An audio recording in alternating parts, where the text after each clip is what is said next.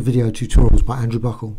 In this tutorial for Illustrator CC 2014, I'm going to show you how you can use artboards to chop up an image, and I'm going to show a few examples of this. Showing, you could of course do pass and other things. So, first thing to do, got some artboards here. You can see artboards. This is the artboard panel, and I've got a spacing of a couple of pixels between them. What I'm going to do, I've got an image here, and I'm just going to edit and copy, and I'm going to paste that in on top of those artboards. So paste. Right, obviously you could I'm going to pull it out a bit, scale it, and it's going to be over all of those artboards. So you've got all those artboards there. Now what you do next, you can actually go to File and Export, and I'm going to go back to Desktop and PNG, where I'm going to actually export them to. I'm going to just call pick one. So pick one, export, and I'm going to use artboards. That's the key thing here, and I want all. I mean, I could actually just say have artboard 8 or 9, just obviously have 1 or 2 of them. I'm going to have them all. So PNG format, I'm going to call it pick one. It's going to go to a folder PNG. So it come up with a options. So now that will just quickly write all those options, those files. Takes a few seconds. I actually need to go now to my Finder, and you can see already it's just quickly building up those files. Obviously it takes a few minutes, seconds. And I'm just going to run through those now.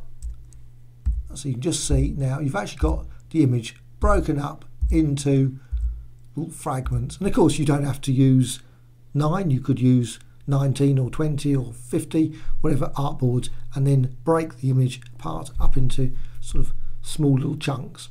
Now I'm going to just quickly show you, once I've done that, so I've got pick one there, go to it, and you can also just go to here, rearrange artboards. I'm going to say rearrange artboards on this artboards panel, and I don't want 8 now between it. I actually want, say, I can go for 30 instead. So, okay, so you actually make a bit of bigger, and I'm going to zoom out. So,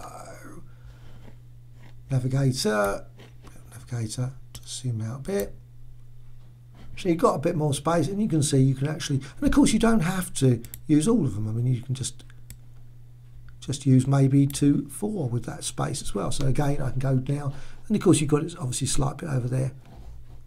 So again, I can go to File and Export, and maybe, like I say, I can use, I can't remember which ones they're going to be, so I'm just going to go for all of them, and I'm just going to call this pick 2.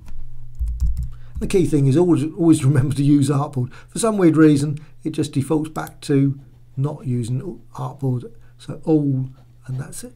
So now pick 2 PNG, again do the same, and it will go and write those PNG file. And I'm going to go back to the Finder, and you can just see it's been created there. So actually at that point you've got obviously different parts of the image, and some, obviously most parts of the image will just be a very narrow bit of the image there. And of course you could maybe rotate the image, maybe duplicate the image and overlap and create a number of variations. So you don't have to go straight like that, you could just go have it rotated as well, and then have that exported.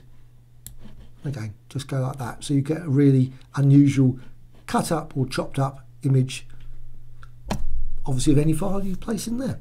Hope you found this of interest.